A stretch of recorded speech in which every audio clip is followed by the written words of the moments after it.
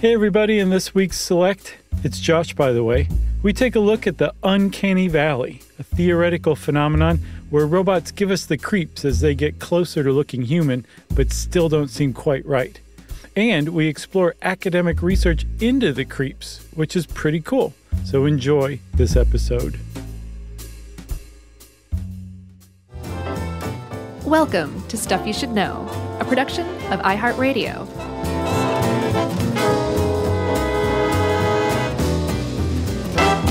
Hey, and welcome to the podcast. I'm Josh Clark, and there's Charles W. Chuck Bryant, and there's Jerry over there doing the robot, which means this is Stuff You Should Know, robot style. I knew I'd get a laugh out of you sooner or later. Did you do the robot? Can you do the robot? I think I've seen you do pretty bad robot. Sure. I don't know about pretty bad robot. I can do a pretty great robot. I think that's what you've seen. I can't do any of that stuff. Yeah, I can't really either. And really, if your claim to fame is like a really great robot dance, I don't know, maybe take up some other hobbies as well, kind of round that out. You don't want that to be the only thing you're good at. Right, because if you list that on a dating site, you might turn ladies off. Yeah, according to eHarmony. Yeah, that's foreshadowing. I love that one, don't you? Yeah, I had some issues with that whole bit. Yeah. We'll get to that. Just a tad. All right, well, let's start at the beginning, almost the beginning, Chuck. Let's go back to 1970, which was the beginning of the greatest decade in the history of humanity. Yeah, neither one of us are born yet. I can finally even say that I'm still not even born. It must feel good. Yeah. Okay, well, welcome to the club, I guess. Yeah, thanks. And in 1970, we're not just going just anywhere in 1970. We're going to Japan in 1970. I bet Japan was pretty cool in the 70s. Yeah, a lot of bell-bottoms, a lot of ninja running around still. Yeah. There were calculators being wielded all over the place. Probably. It was a good time. Yeah. Good time for Japan, right? And one of the things that was going on in 1970, I could not for the life of me find what issue of this journal it came out in, what month. But at some point in 1970, there was an obscure journal, a Japanese academic journal called Energy. And at some point during that year, it published a article by a Japanese roboticist. And his name is Masahiro Mori. Nice. Thank you. I have a lot of practice. And Masahiro Mori published this article, and he named it Bukimi no Tani Gensho, is actually the full name of the whole thing. Yeah. And as we'll see, it's kind of difficult to translate into English, right? And it took many, many years after he wrote this article for it to be translated into English, for anybody to even try to attempt it. So basically, Mori was this roboticist, and he wrote this essay, and at the time he just put it out there and went back to work, started teaching more and more roboticists. A whole new generation of roboticists learned under him. And his work just kind of sat there unobserved, that article, I should say. And then in 2005, a rough translation of it was leaked out. It wasn't intended for publication, and the world entirely changed, right? Because Masahiro Mori had, in his article, put his finger on something that no one had before in his capacity as a roboticist and a human. And that was what we call today the Uncanny Valley. Yeah, so that's the idea that you're making a robot, and we'll see this applies to more than just robots. But in his case, you're making a robot, and you want to make it look like a person, which I guess not all roboticists do. Some of them like the clunky Jetson-style robots. Sure, like Rosie. But I guess if you're Mori, you're on the path to designing lifelike robots. And the closer you get to that lifelike look, everything's going great. Everything's going great. People are like, this is so cool. This is so cool. Yeah. And then all of a sudden people go, oh. Yeah. Like right as it approaches its most, or basically when it reaches its most lifelike capacity that this whoever's making it can conjure, people are repulsed by it. Yeah. Which is something that most people who ever hear of the Uncanny Valley are like, yeah, I've noticed that that's happened to me before too. But the thing is, Chuck, it doesn't actually make sense, right? Like, we know a robot is a robot. Yeah. So, maybe you could be afraid that it's going to like pick you up and break you in two or something like a cartoon. But that's different than being creeped out by it. Like, why would we be creeped out by a robot? And this is what Mori put his finger on, was there's something to this and it doesn't make sense. And he didn't, it wasn't even just this article that he wrote. He created a graph as well that's become quite famous that really kind of gets the point across more than anything else. Yeah, and he wasn't even the first person to go over this and to put some thought to it. Freud, of course, because he liked to think about everything. He thought about it a little bit, and before Freud, there was a German named Ernst Jentsch. Oh, nice. I did not realize that's how his last name should be pronounced. Jentsch. That's good stuff. I think I put a T on the end, but the T's in the middle. Jentsch. Yeah. I think that's right. I've been saying Jentsch. Well, we'll have to look that up then. I think I think of the two of us, you got the German down. And he had a little term called unheimlich that he called it. So, like, different languages had different names for it. And you go back in time, all the way back to like the 17th century, and people were, and I guess, robots didn't look super lifelike back then, but whatever their version of lifelike was, right, in the 1600s, people were like, ugh, I don't like that. Why is it looking at me? Yeah, it's got a quill and it's writing things. But like you said, Mori made this graph because he was a roboticist, and he thought, let's look at this on a plotted out so we can stare at it. And on the x-axis, he had human likeness. And then on the y-axis, he had affinity, like whether or not you like the way this thing looks. Right. And just as we're talking about, the graph went up and up as things got more lifelike and people liked the way it looked. And then at a certain point, there's that valley. There's a big dip that really just kind of says it all. Right. And again, this all makes sense intuitively, but as we'll see, it's been very difficult to prove. And one of the reasons why it's confounded research thus far is because we're not even 100% sure what Mori meant by some of the words he chose, at least as far as translating them to English, right? For example, bukimi, right? Yeah. It was translated in 2005 as uncanny. But again, that original translation was not intended for publication, but it leaked out. And so Uncanny Valley became, the way we all think of it here in the West. But bukimi more closely resembles something like eerie. Like, I've seen it explain that a word like bukimi means more than uncanny is just weird or remarkable or noteworthy. It's not necessarily something that gives you the creeps. Bukimi is something that gives you the creeps. Like Steve Buscemi. Nice. Exactly. So bukimi probably more should have been translated the Erie Valley, but by the time an actual official translation that Mori signed off on came out in 2012, the cat was out of the bag. Everybody knew of it as the Uncanny Valley, and there was no way anybody was going to come back and be like, no, everybody, stop calling it that. It's now the Erie Valley, okay? Right. And it may be one of those things where we're so used to Uncanny Valley now that it's hard to imagine Erie Valley, but... Right, I think that was the issue. Yeah. Like, nobody's going to go along with that. So this graph, like I said, it starts off on that left-hand side, and this is where you have things that are super robotic, like, a packaging robot in a factory. Right. That, apparently most people don't have fondness for. I do, because I love mechanical processes. Right. Okay, so there's part of the problem. It's like that's not necessarily the kind of feeling that Masahiro Mori was talking about. Right. He was like, yeah, you're interested in robotics and robotic arms and the industrial processes, and you love watching how it's made, right? What he was talking about was more like how it resembles a human and then how it makes you feel in relation to its resemblance of a human, right? Well, in that case, it makes me feel nothing because it doesn't look at all like a human. Right. Okay. So that would be at about the origin of the graph. It has no resemblance to a human, really, and it's not eliciting any real affinity in you at all. As far as it looking like a human. Right. But lots of affinity as a thing. That's called props.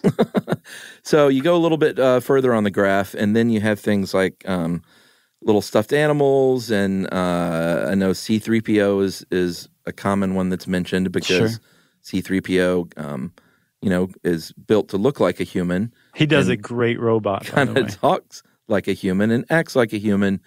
But when it comes to that face, and as we'll see, the face is kind of the key to all this, for the most part.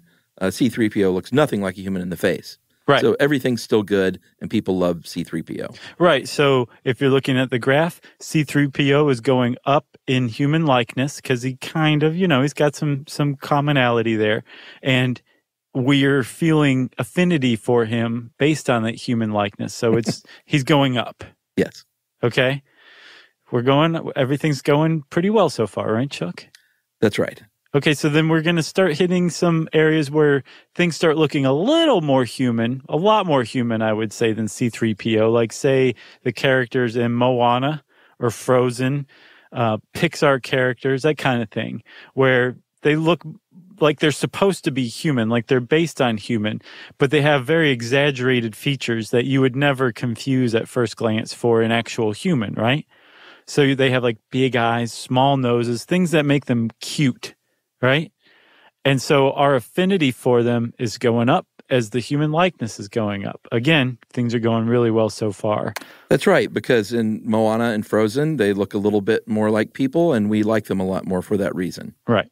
And then, like you said earlier, out of nowhere, the whole thing, this line that's just been going up very pleasantly at a nice little slope, just drops downward.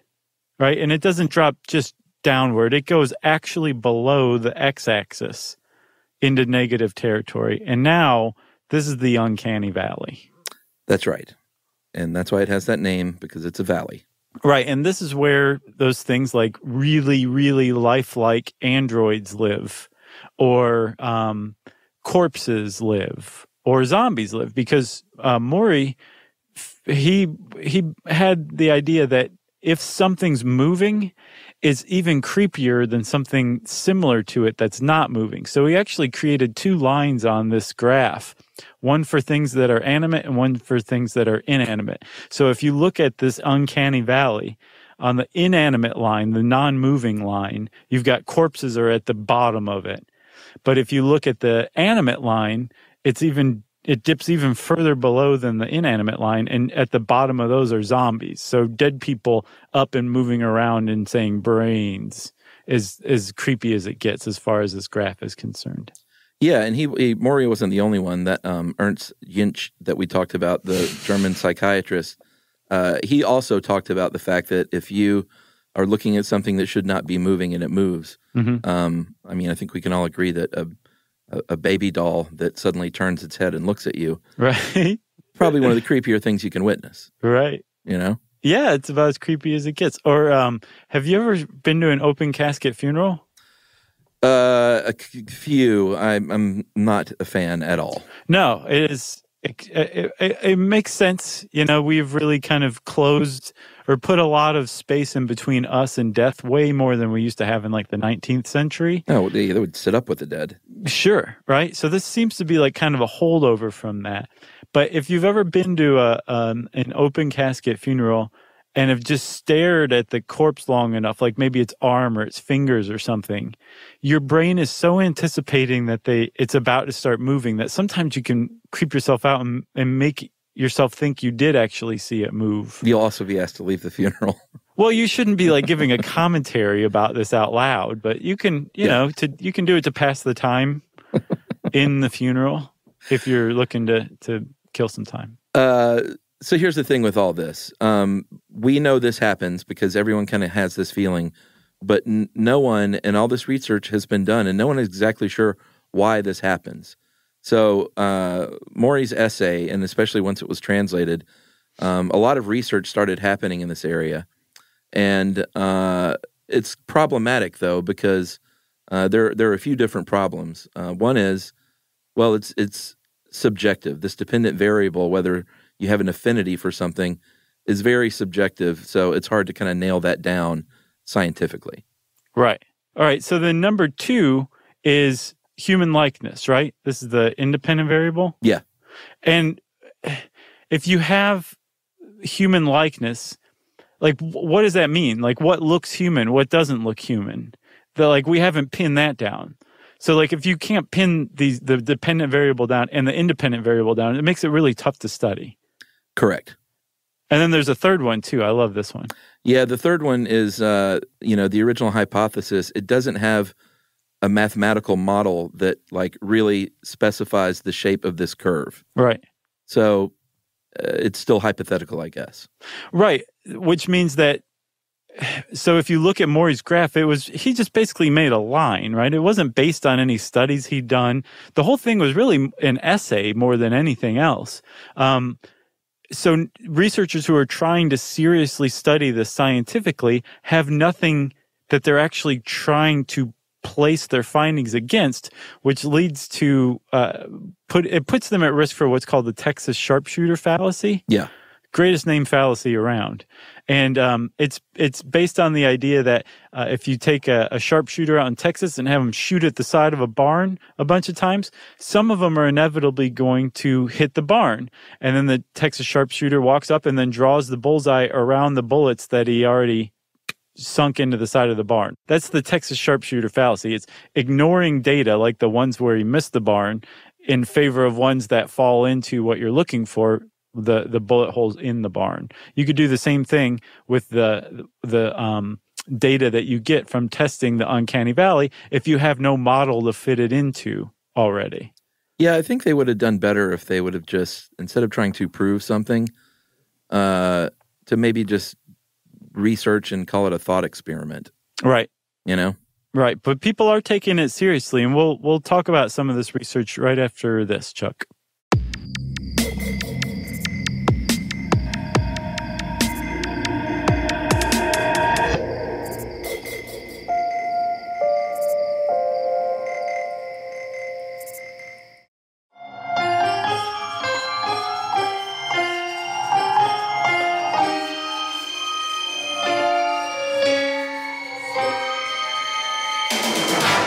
All right, so we're back. And despite the fact that this is really tough to study, it's not even established that it's a real thing in everyone's mind, by the way.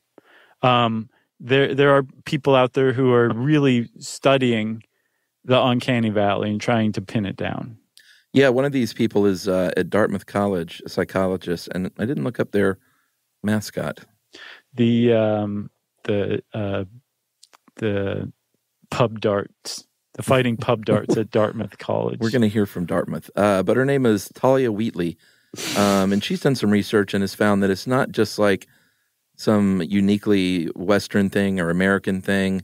It's kind of all over the world. She studied tribes in Cambodia, and they have these same sensitivities to these things that look human but aren't human.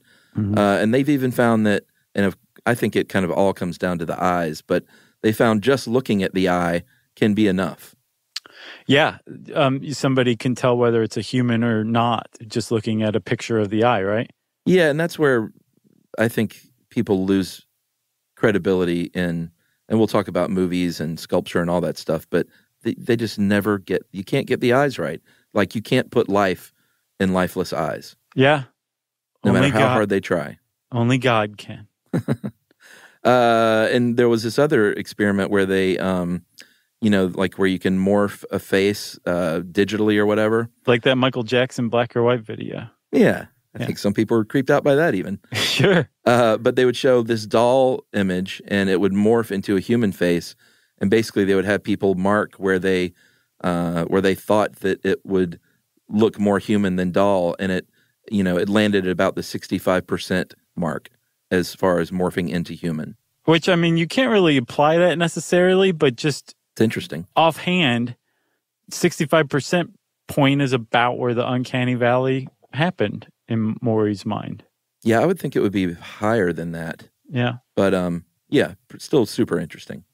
And you were saying that the eyes, and that's what you're betting on, is that it's going to turn out to be the eyes, right? Yeah. So trying to investigate what constitutes human likeness, there's a researcher named Angela Tinwell, and she basically says, like, yes, it's all about the upper facial features, and that we detect those, we read those, and so if there's anything that's even just slightly off in, like, you know, the eyes or the brows or the wrinkles that form, that will lead to the uncanny valley. That's the creepy part. Or the smile, too, she also says. Well, yeah, and all these things kind of come down to evolution, and her point is, like, you can't battle millions of years of evolution that has honed our dumb little human brain to detect something that's off about a face. Right. It's just too much to overcome, basically. Right. This other researcher named Carl F. McDorman, who's from the University of Indiana, who he's basically like dedicated his career to this now. He found that certain kinds of people, if you do like a personality inventory before testing for uncanny valley sensitivity, some types of people are predictably more sensitive to the uncanny valley than others. Specifically, he found that very religious people. That makes total sense. Yeah. Neurotic people. Yeah. And people with high sensitivity to animal reminders. I don't even know what that is. It's basically anything that reminds you that, hey, you're super civilized and you drive a car and you know how to play poker, but you're still an animal just as much as that ape over there is. Right. An animal reminder. People who are sensitive to that kind of thing tend to go off on the uncanny valley as well. And then people who are anxious are more likely to experience the uncanny valley, as far as McDorman is concerned. Yeah, the anxious thing makes sense too, because they're probably just more prone to be, I don't know, just have a reaction to a lot of things like this. Right. But we should say, the science in all this, the fact that the independent and the dependent variable are still not defined. The science is this is like the scientific equivalent of that backward, over the head, half court basketball shot. Yeah. That's the level of science that these people are carrying out at this point, because they're a lot of them, sadly, are conducting experiments based on something that, again, doesn't have a set dependent or independent variable. So how can you do that is my question. Well, yeah, I mean, because in each experiment, they're going to be using different stimuli, different faces. Right. Whether it's a doll or a wax figure or a CGI character, and then they're going to be doing different things and have different expressions, and each person has their own subjective take. So it is a very tough thing to kind of nail down. Yeah, and I think some of them are actually trying to form the basis of this field of study right now. They're doing the groundwork, but I think some of them also are like just chasing headlines. Like, there's no better way to get into the media cycle with your study than releasing some findings on the uncanny valley. Oh, is it people just eat that up? Sure. They love it. One thing I thought was interesting was at Princeton, they tried this with monkeys, and they found the same thing happen when they had these realistic-looking but fake monkey faces. Mm-hmm. The monkeys were like, ah, ah, and turned away. Right. It did make me think, though, like you've seen these situations where like an orphaned animal has a creepy puppet mother. Yeah, I know exactly what you're talking about. And they seem to like that. But, however, and this is a bit of a spoiler, but toward the end of this article, it points out that human babies don't have this reaction at first either, and that it's kind of learned. So maybe that explains it. Maybe. With the animals. I know you're talking about that cage, like wire monkey mother. It's super creepy. Is it black and white photo? Well, no. I mean, they do. There's all kinds of animals. Well, they'll have like a fake tiger or a fake duck or whatever. Huh. Just so the animal will feed, or I mean, it's usually an animal that milks from the mother, I guess. I see. But it's a common thing they do for orphaned milk feeding or breastfed animals. And they're always creepy, huh? Well, I mean, to us. Yeah. But to a dumb baby monkey, they're just like, sweet, give me the teat. Yeah. There's a t-shirt. Maybe even a band name. Sweet, give me the teat? Yeah. Yeah, that kind of falls into the long band name category. That's fine. For sure. But here's the thing is not everyone agrees with this whole thing. Like you said earlier, there's a man named David Hansen, and he's a roboticist as well in Plano, Texas. Mm-hmm. And he did a very, very basic study. It was a survey where they showed images of two different robots that were animated to simulate human facial expressions, and basically just asked, hey, what do you think of this? And 72% said, I like them. Yeah. I can see why people had trouble with this study, though. Yeah, he said not one person said they were disturbed. Yeah. So, okay. Sounds good. For the most part, though, studies into the Uncanny Valley are like, no, we're finding something here. Yeah. Although we should be suspicious of ones that basically show the Uncanny Valley that Mori just graphed out of his, like, with freehand. Right. Like, if you come across a study that shows that same thing, they're probably cherry picking data. Were you about to say out of his butt? Yeah, maybe. There was another study, Edward Schneider at SUNY Potsdam in New York. I bet they don't even have a mascot. They got together 75 characters from cartoons and video games, everyone from Mickey Mouse to Lara Croft, and who is very attractive, by the way. She's a computer character. Yeah, I used to. Are you talking about Angelina Jolie? Well, no, I'm talking about playing Tomb Raider. Oh, I never played. Yeah, when it first came out, I played Tomb Raider, and I was like, oh, wow, look at her. Lara Croft is kind of hot. She gets a lot of stuff done. That's very attractive. I'm not sure what that means. Well, she travels a lot. Sure. She's an independent person. Yeah, that's what I meant. I was attracted to her mind and her adventures. Right. So anyway, they asked people in this study, how attractive do you think these characters are, or how repulsive do you think they are? Mm-hmm. And again, there was a graph with a dip in it at a certain point, as you would expect. Yep. Careful, everybody. So if you're a robot designer, right? One of the things, like even back in his essay written in 1970, Masahiro Mori said, there's problems here with movement. There's problems here with the smile. It has something to do with the face, right? Yeah.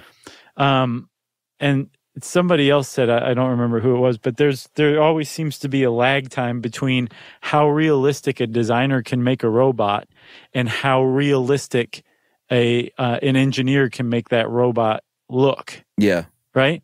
And that disconnect in Mori's mind was a big part of the Uncanny Valley. But he also seemed to focus on the smile on the eyes. And one of the things that's at stake, like besides this just being like an interesting topic of discussion, like there are actual real world implications for this whole thing, right? Like if you're a robot designer, you want to create something that's not going to freak people out, because the whole purpose of robots is to interact with humans, and you want them to interact with humans. I should say lifelike looking at robots, right? Because like Ford Motor Company's never going to buy an android that looks human to just work on an assembly line when they can get the same thing that does the same job cheaper when it just looks like a robotic arm or something, right? Yeah. The whole purpose of a lifelike looking robot is because that robot's being designed to interact with humans. And if you are going to run into this spot, some people say it's not even a valley. Some people think it's insurmountable, a cliff or a wall. So if you're going to run up against this, you want to figure out how to overcome it, because you don't want to creep people out with your creations. Well, and you don't want to spend a lot of money to develop a robotic Walmart greeter at every store, because it's happening. Like, this is coming, people. Yeah, there's a robot called Geminoid F or Actroid F, depending on who you ask. I've also seen her called Ellie, and she is out of this lab by a guy named Hiroshi Ishiguro, and he is probably the world's leading roboticist. If you've seen any lifelike android, it probably came out of this guy's lab, right? Yeah. And she is starting to get out there in the world. She's been a debriefer of soldiers coming back from war with PTSD, based on the idea that they might share more with a robot that they knew was just a robot than they would an actual human. Yeah. She's in a play. She stars as an android. Good role. Right? And then there's Casper. There's a little robot called Casper. Yeah, Casper is a robot boy with a great cause, created to help children with autism learn to read facial emotions. Right. If you look up photos of both of these, Geminoid F looks great, and really, like, Ishiguro is doing great work. Yeah, he really is. Casper looks terrifying. Right. And so Casper is creepy, but that's not his purpose at all, right? No, of course his purpose is to, like, teach kids with autism how to connect. But if he's repelling them through this uncanny valley, he's defeating the purpose. Well, they should go to Ishiguro and say, hey, we have this great cause. Can you make us something that doesn't look like the stuff of nightmares? Right, exactly. I wonder if Casper's been effective. Do you know? I don't know. Ooh. Now I feel bad I didn't look into that. Well, I don't know. He's very creepy looking. I agree wholeheartedly. It's kind of like, no, he's not finished. Get back to the drawing board. Either that or, and this is what Mori said, like, go the other way. Like, just make him not human at all. Just cute or approachable. Right. So the roboticists are not the only ones who are facing this, Chuck. There is a pretty powerful, moneyed contingent of people who are interested stakeholders in overcoming the uncanny valley, or at least figuring out if it's totally insurmountable, and that is Hollywood. Yeah, Hollywood has a sort of a rich history of getting it wrong when it comes to creepy CGI characters. Mm-hmm. Pixar had their very first short film, actually. It's called Tin Toy. It's a little 5-minute short, and they showed it to this. This preceded Toy Story and everything. Yeah, it was actually kind of like the outline of Toy Story's plot. Yeah, but they showed it to test audiences, and they made the mistake of making the baby, Billy, look too realistic, and everyone loved Tin Toy, and everyone hated Billy. Yeah. Have you seen it? Yeah. Yeah. So I hate Billy. He's pretty hateable for sure. And he is the antagonist, but he struck some chord with viewers that Pixar did not mean to strike. Right. And they actually, I mean, this is extraordinarily fortunate for Pixar. Oh, sure. This is very early on in their history. And they learned from it, actually. They're like, okay, note to self, don't try to make any of these characters lifelike. Let's go a different direction. And so they came up with those exaggerated features that we've all just come to know and love. Yeah, which was a great direction to go in. Obviously, because they've had tons of success with that model. Right. You can make the case that it may have saved the company, because other companies and other movies for sure have not been nearly as fortunate. Yeah, one of the first big photoreal computer animated movies was Final Fantasy: The Spirits Within. Mm-hmm. You should never have a colon in your movie title, by the way. So that was the first mistake. Right. But this one was from 2001 and based on the video game. And it was off-putting to a lot of people, and it was a big bomb for Columbia Pictures. But this is before Uncanny Valley had really been established, before Mori's essay was translated. So reviewers didn't quite know what to say. Now they would just say, we've tumbled into the Uncanny Valley again. Right. But they would say things like, Peter Travers, great reviewer from Rolling Stone, said, at first it's fun to watch the characters. Ellipsis. Ellipse? Ellipse. But what's an ellipsis? Is that two of them? A couple of them. But then you notice a coldness in the eyes, a mechanical quality in the movements, familiar voices emerging from the mouths of replicants erect a distance. Yeah. So he's describing the Uncanny Valley. He just didn't have the name of it yet. Right.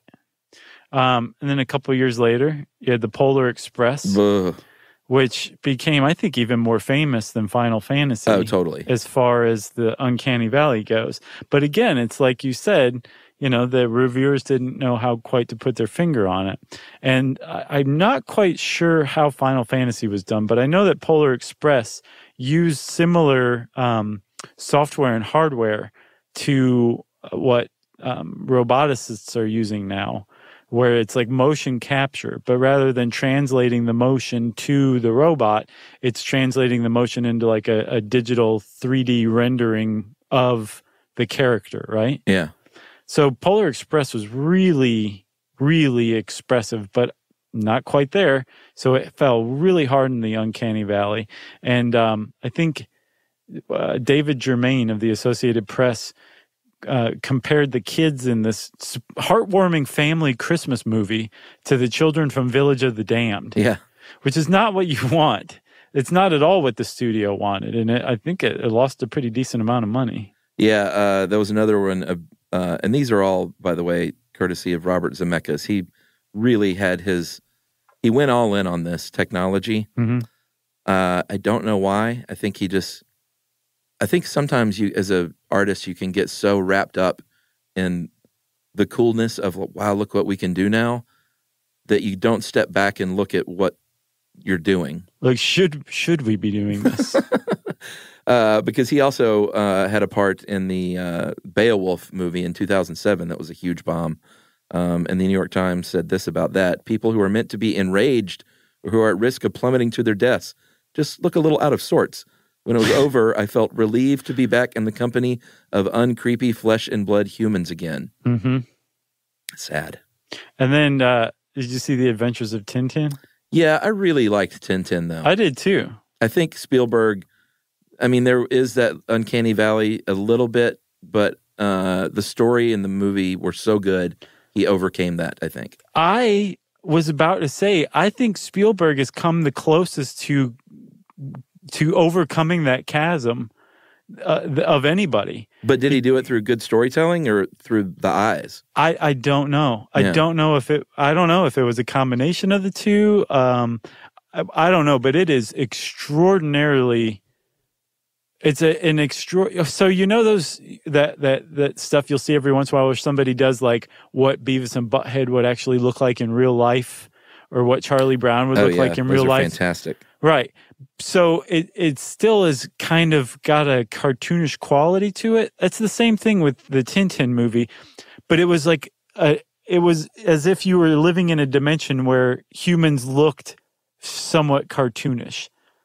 Is that making any sense, or does that just make the whole thing even harder to understand? No, I get that. So he somehow was like, here, I'm not trying to nail what humans look like. I'm going to take you to another world where these people live, and if you lived in this world, you would look like this too.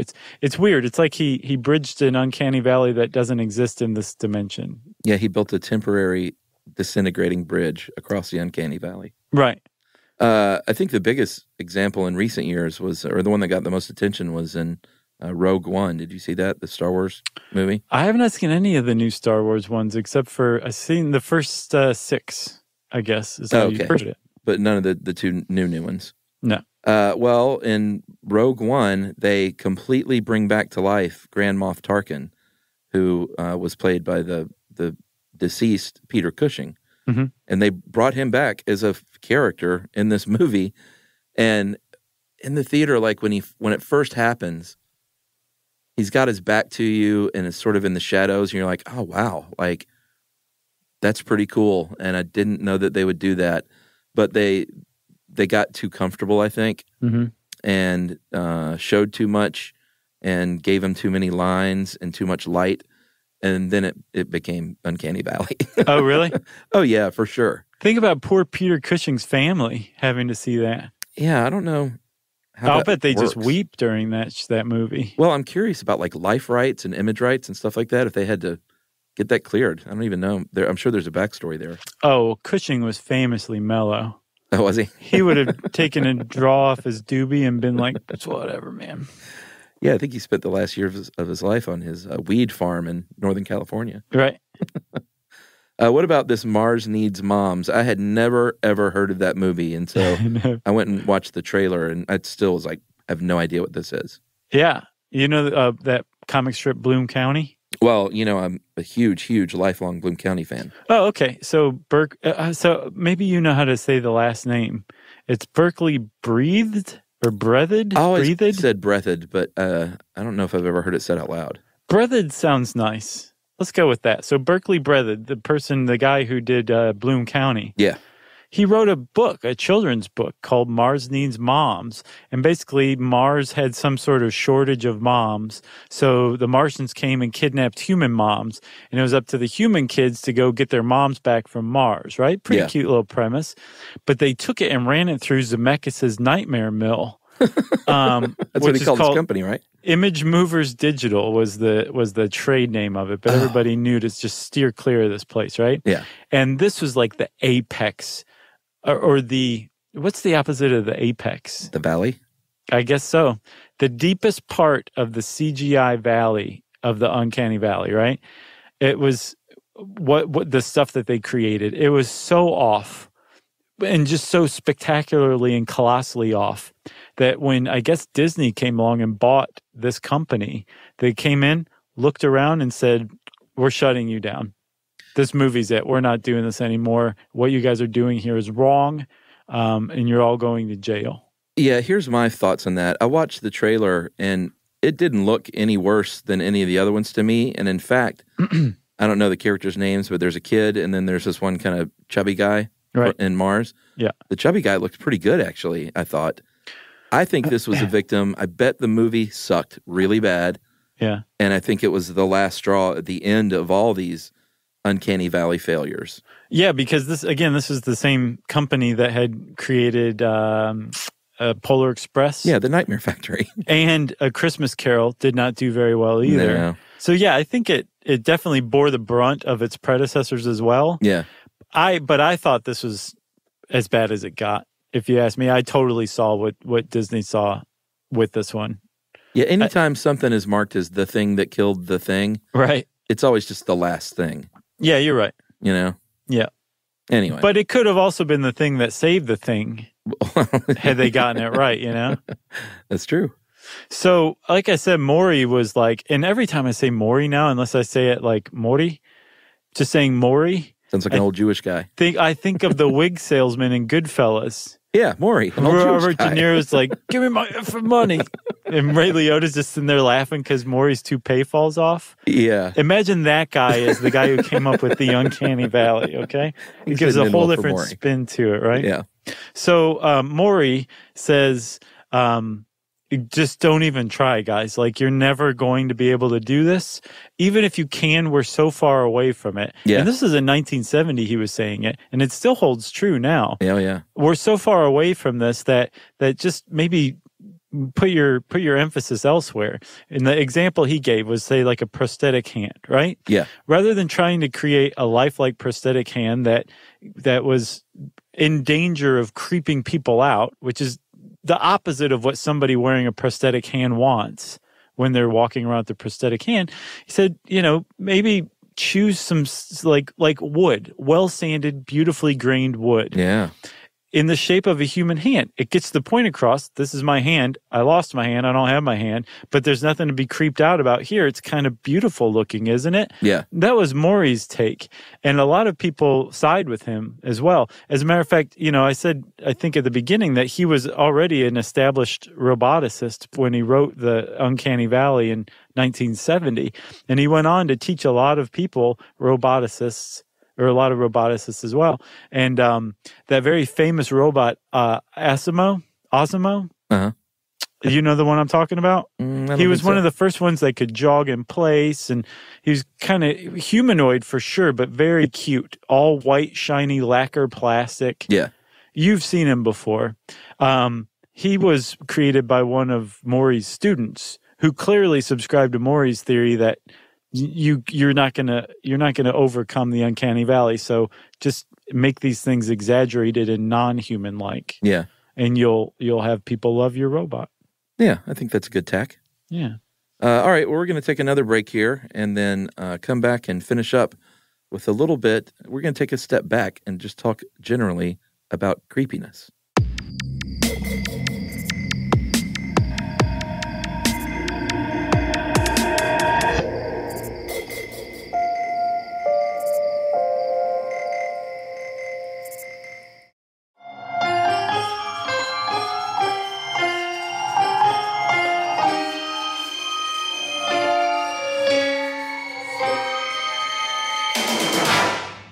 All right, so I promised that we would talk about creepiness. So that's what we'll do. You promised, Chuck. The creeps, such a great phrase. Everyone says it, gives me the creeps. It's just it's one of those phrases that sums things up so perfectly. It's livid as a fresh bruise. And we have Charles Dickens to thank for this, evidently, because he gets credit for using the creeps. And David Copperfield in 1849. People had this feeling before, this sort of unpleasant off, what it feels like to get the creeps, but they said things like eel-like or clammy. Not bad. Not bad, but if you said, ugh, that thing makes me feel eel-like today, people would be like, what the heck are you talking about? Right. I think also you would use that to describe somebody who gave you the creeps as well. Like, that guy's really clammy. You know what I mean? Sure. Well, that means you're touching them, though. Like Peter Lorre would be clammy or eel-like in some of his characters. Oh, you know? Peter Lorre. I do too. All right. So everybody understands that there is such thing as the creeps, right? Mm-hmm. But we don't understand why we get the creeps still to this day. And again, this is important and relates to the Uncanny Valley because another way to put the creeps is negative affinity. Remember, affinity was the x-axis. Yeah. And when the valley dropped down below the x-axis, you dipped into negative affinity. You dip into the creeps. The creeps, exactly, right. So you talked about Ernst Jüngst. Yeah. Yeah, did I get it? Sure. He was probably the first person to actually sit down and study the creeps or creepiness. I bet he was creepy himself. I don't know. I think he was just kind of a neat thinking man, right? So Jüngst, man, I like saying his name a lot more now. He wrote an essay in 1906 called On the Psychology of the Uncanny. Yeah. And that's the English translation. The German word he used, like you said, is unheimlich. Is that right? M, not N, unheimlich. Unheimlich. Yeah. Okay. Nice, you're getting better. Thank you. He used that word, and unheimlich is a variation of the word Heimlich, which is not just to say the maneuver. It means something else entirely, which is homey or familiar, right? Yeah. Unheimlich is the opposite of that. It's something strange and foreign, and very frequently it's translated into uncanny here in the West, here in England. Yeah, and he thought a lot about this, and one of the things that he noted, which I thought was pretty interesting, was that people that he thought were more intellectually discriminating are more prone to have these uncanny experiences because they're critical thinkers about the world. Right. So that makes sense. Like, just they pay attention maybe a little more. Yeah, or they're curious. Like they're like, why am I creeped out? Let me get to the bottom of this, rather than, oh, I'm creeped out. I'm going to go eat a whole thing of Chips Ahoy and hide under the covers. Right. He also actually went even further and said it's possible that all of humanity's knowledge has been accrued over these millions of years from the people investigating what's behind this creepiness. Yeah. It's a pretty weird and neat theory of knowledge. Well, yeah, and speaking of theories, there are a bunch of theories on creepiness and why this happens, and I think they're all pretty interesting. Yeah. The first one is called pathogen avoidance theory, and we talked earlier about evolution, and this one kind of fits into that bucket. Basically, a warning that we have evolved to have in our brain that says that person is off, they are diseased even. All right. You don't want to go near them. Right. You want to avoid that pathogen. It makes sense. Yeah. It's pretty approachable. Sure. There's another one that I've seen that's, I think, fairly recent, and it's the idea that things give us the creeps when they're trying to non-verbally mimic people. Yeah. And so, like, a robot doesn't do it, so we're like, oh, that's unsettling. Or somebody who you would describe as clammy or eel-like maybe overdoes it a little bit. Yeah. Like they're trying to fit in. It's not natural to them. Yeah. And that can give you the creeps as well. That makes sense, but it doesn't really encompass everything. It's definitely not a unified theory of creepiness. It just seems to kind of inhabit one corner of the creepy spectrum. Yeah. There's another one called violation of expectation. This is like, you've shaken hands with thousands of people over your life, but if you go and you shake a hand and you don't know that you're going to get a prosthetic hand, it may give you the creeps. Right. And that is probably very fleeting because you might just say, oh, okay, well, it doesn't give me the creeps now, but it's just unexpected for me. And actually, you said that was fleeting, right, Chuck? So I think it was Yunch or somebody who said that creepiness, what gives us the creeps one time, might not give us the creeps later on. Yeah. Which will kind of come into play later. Like Ernst Jüngst, basically, he laid the groundwork for the study of creepiness and seems to have gotten a lot of it right out of the gate. Yeah, and like you said, if it doesn't give you the creeps later, then that would fit neatly into the violation of expectation, because then you can change your expectation. Right, exactly. Yes. Another one's mortality salience theory. This is a good one. Yeah, this one Mori and Freud both subscribed to. And it basically said that when we encounter like a robot or an automaton in Freud's day, they remind us of dead people, which in turn gets our mind to thinking about how we're going to die one day. And so all of a sudden we find ourselves in the Uncanny Valley. Right. Which again raises another, sorry for the sidetrack, but raises another of Jünch's points. Is uncanniness inherent in the object, or is it inside the observer who's experiencing the creeps or uncanniness? I think it's in the observer. Yeah, I think it is too, which would explain why it can go away when you come to experience it again. Yeah. Like this, when you shake the same prosthetic hand again, it's not creepy the second time. It might even be interesting. Or why some people might not experience it at all. Like someone might sit there and see a doll and the doll's head turns and looks at them and they're like, neat. Right. How much for that doll? Which means you've just met a serial killer.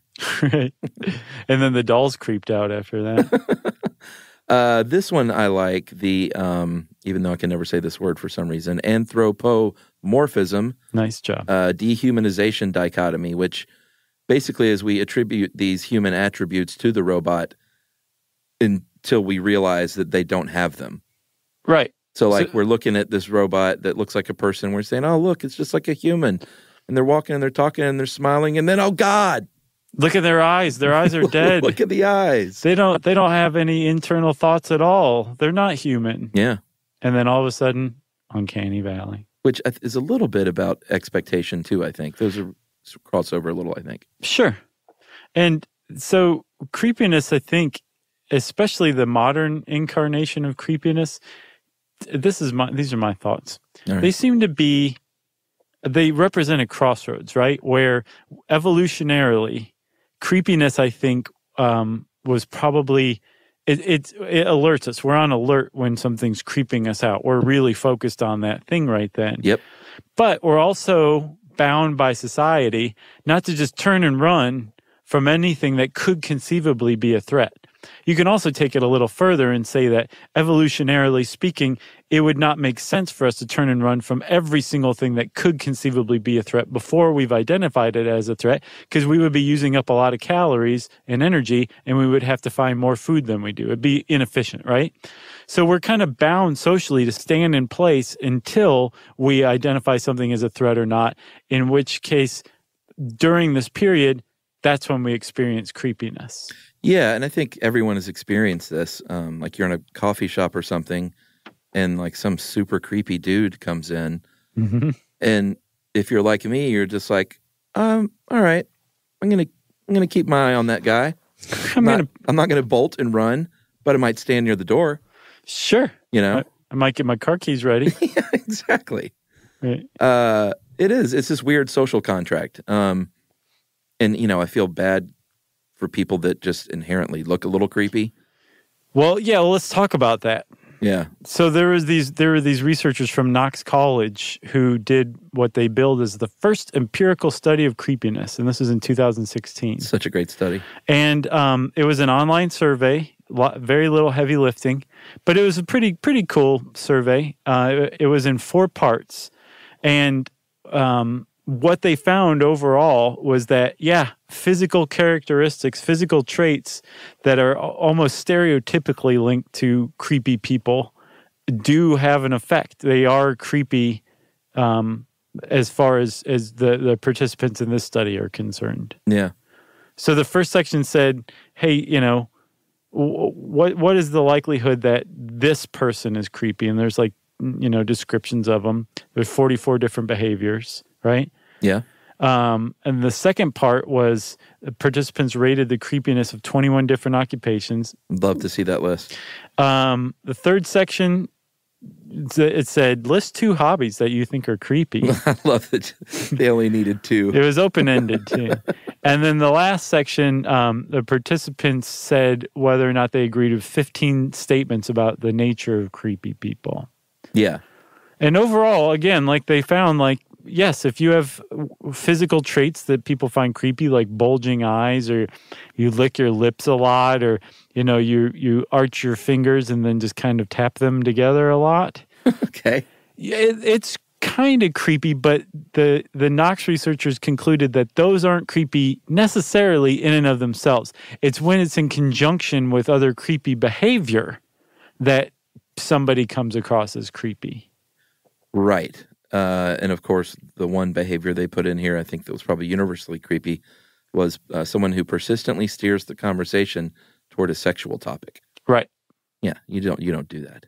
They also found 95% of participants, and this is I think 1,341 people.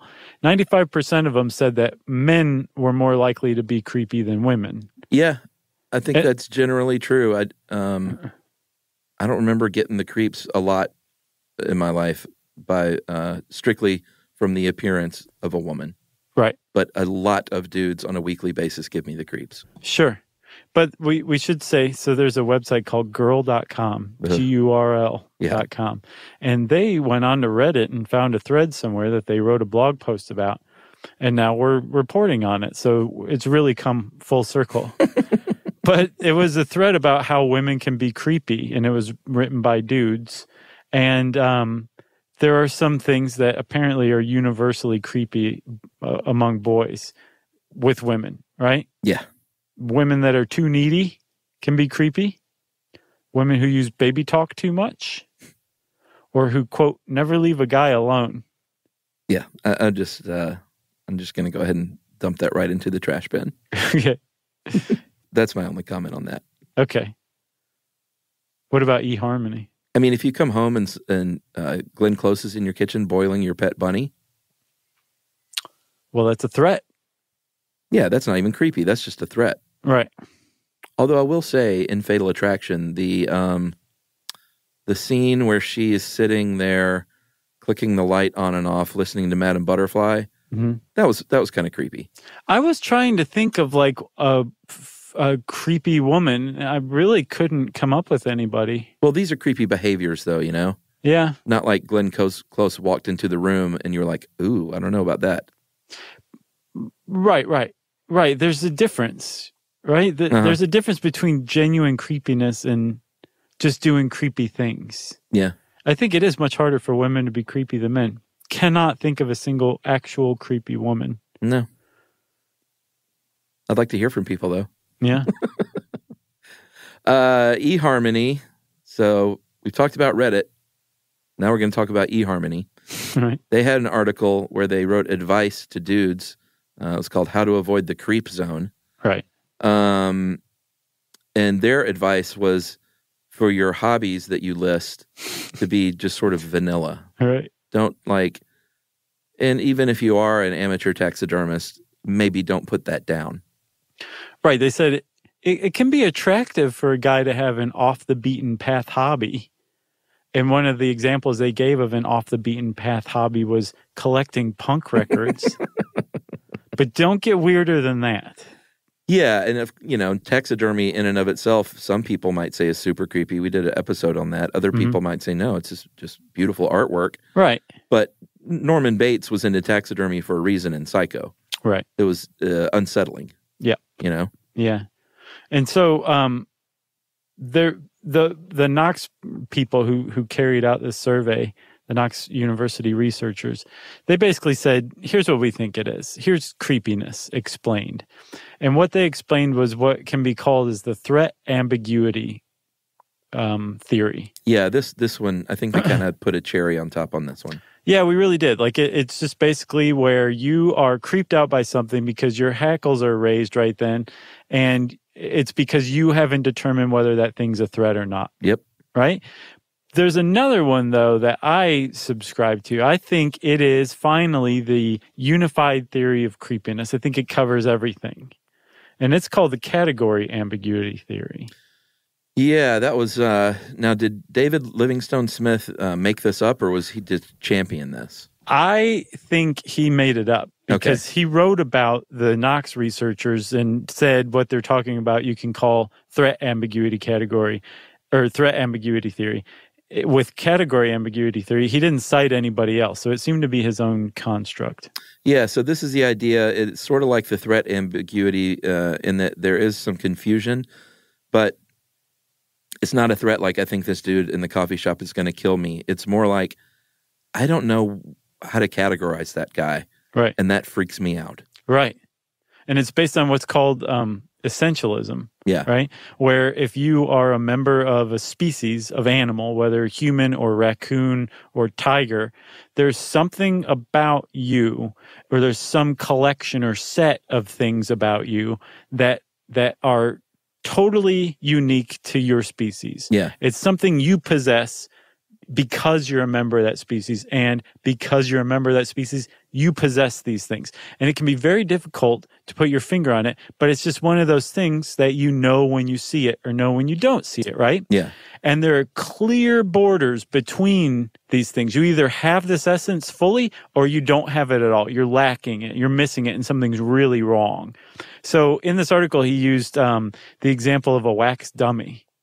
Yeah, have you ever been to, like, Madame Tussauds? Sure, yeah. I find that the ones, and again with the eyes, the ones that work the best are the ones where they have sunglasses on. Oh, yeah. You know? Again, Michael Jackson. That's right. But the whole point with these wax dummies with the eyes is they're fixed. They're not moving around. The facial expression is locked in. The skin itself, you know, they can only do so much. And Madame Tussauds and museums like that are the best of the best, and they do look pretty good. Mm-hmm. But that's the whole point with the Uncanny Valley is you can't get 99% there and say we're fine. It's that 1% that still gives people the creeps. Exactly. And it sums up everything. Like, the threat ambiguity could fall into this, whether you're talking about robots, whether you're talking about a half dog, half lizard combo, which Livingstone cites or Livingstone Smith cites. The dizzard? Yeah. A dizzard would be creepy when you saw it. Yeah. But so things that are a threat are creepy, but there's also things that are creepy that aren't a threat, and this category ambiguity theory figured it out. So if that's true, Chuck, and David Livingstone Smith figured out what is the basis of creepiness, we finally have the independent variable licked in Masahiro Mori's Uncanny Valley graph, and we can get to work. Is he still around? Yeah, he is. I wonder if he's happy about all this. I get the impression that he's kind of like just whatever, gone off on his own little thing. Okay. And he's fine. He wrote it in 1970, after all, you know. Yeah, I mean. Almost 50 years ago. Yeah. So he's probably up there. Yeah. You got anything else? I got nothing else. Good one. Yeah. Well, if you want to know more about the Uncanny Valley, we should say this was based originally on a Grabster article, too. That's right. But if you want to know more about the Uncanny Valley, come read that Grabster article. You can type Uncanny Valley in the search bar at howstuffworks.com. And since I said search bar, it's time for listener mail. Well, and today, it's a very special listener mail. This is Josh edition because you picked out a very special one. I love this one. I'm going to butcher the dude's name, but... That's all right. Take it away. It's a good one. Okay. I'm going to call this one Email from a Real Irish Historian. That feels pretty good, Chuck. Am I out of a job? Yeah, maybe. Okay. Hi, guys. I'm a big fan of the show. It's informative and insightful, and I find myself interested in things that I never looked twice at before. One subject that I'd always found fascinating was the correlation between the Native American Choctaw tribe and the people of Ireland. I didn't realize that was a thing, did you? Not at all. This is a story which isn't well known outside of some areas of Ireland and, of course, within the tribe, but it's a really good story of solidarity between two groups of people despite being thousands of miles apart. Less than 20 years after the Trail of Tears, which forcibly displaced thousands of natives, the Great Famine hit Ireland. During this time, as you know, Ireland was colonized by the British, and the people of Ireland were treated poorly due to the common misconception that Irish Catholics were a lower caliber of human. He goes on to give more examples, but just suffice to say, it was not good for the Irish people during the famine. Word spread to America and to the Choctaw tribe. They sympathized with the Irish people so much that only 15 years after the Trail of Tears, they donated $710 during 1845 to send to Ireland as part of a relief fund.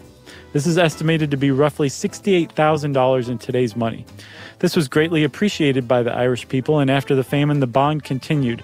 In Cork, we have a sculpture honoring the tribute of the Choctaw people, and in 1990, members of the tribe came to Ireland and walked the famine walk in Mayo to replicate the walk that starving people made to ask the landlord for help. In 1992, an Irish commemoration group walked from Oklahoma to Mission to replicate the Trail of Tears and raised $700,000 to help poverty in Africa. These two groups continue to work together, and to this day, our president is declared an honorary member of the Choctaw tribe. Along with the Quakers, who fed Irish people to the point that their members ended starving themselves, the Choctaw tribe remains some of the unsung heroes of the famine story of Ireland. Sorry it went on so long. I'm an Irish historian, so I tend to waffle. Love the show. Best of luck with yourselves. Roisin Kilroy. Fantastic. Great story. Thanks a lot, Roisin. I'm quite sure that's not the actual pronunciation of your name because there's a lot of accent marks over letters there normally aren't. Yeah. So I apologize for that. But I nailed your last name. I'm positive of it. And Josh Clark, 3.5 stars. Not bad out of 3.5, right? I don't remember. What was Star Search? Is it 4 stars? Oh, I don't remember. I just now remembered there was such thing as Star Search. Yeah. Okay. Well, you take the end part, Chuck, since I took listener mail. Oh, geez. Thanks for listening. Hey, if you want to get in touch with us, you can go to our official pages, Stuff You Should Know Podcast. What else? Let's see. If they want to send us an email. Oh, yeah. Email us at stuffpodcast@howstuffworks.com. Mm-hmm. And have a good day. Is that what you say? That's good enough, man. All right. Stuff You Should Know is a production of iHeartRadio. For more podcasts from iHeartRadio, visit the iHeartRadio app, Apple Podcasts, or wherever you listen to your favorite shows.